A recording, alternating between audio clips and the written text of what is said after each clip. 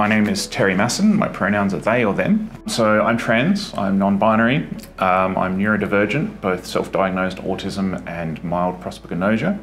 Oh God, I'm a nerd. I'm a sci-fi nerd, I'm a gaming nerd. Normally the list is like as long as my arm, and it just goes on and on and on and on.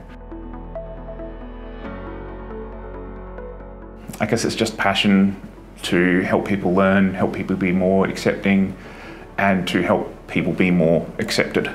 My sort of golden goal there would be when we see anyone get up anywhere in front of a camera, I want to see them both introduce their name and their pronouns, because for those of us who are not cisgendered and have trouble with the wrong pronouns and misgendering, it's really nice to be more invited to share that part of ourselves and make sure other people know.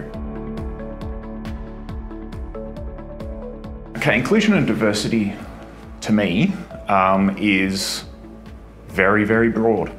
And it is always a case of looking at what you're doing and saying, what are we still missing here? You've got to always think, hang on, what other boxes are there? What boxes am I missing?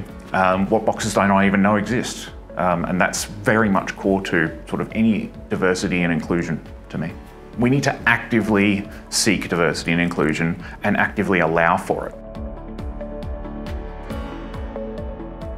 It has been statistically repeatedly shown that diversity and inclusion is better for business, it's more efficient, it's better for social health, let alone actual health and well-being. If you put 3 white men between 45 and 60 in a room, they're much likelier to come out with the same ideas and the same outcome and a very limited project of whatever you've given them than, say, 1 white man at 45, 1 black woman at 20, and perhaps a trans non-binary person like myself at 41.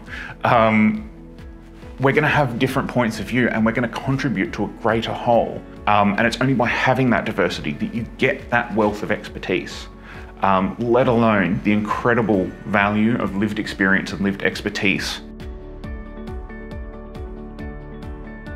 Call it out. Call it the F out. We need to actively combat them. We need to be aware of our bias, whether it's unconscious or not. To increase awareness of all those things, we need to call them out. If I make a joke in the office and it's a little bit phobic in any way, tell me.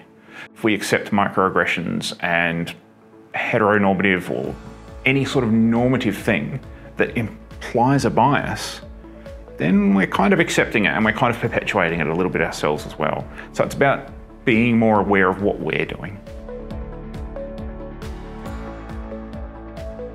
We just need to be a bit more open, a bit more educated.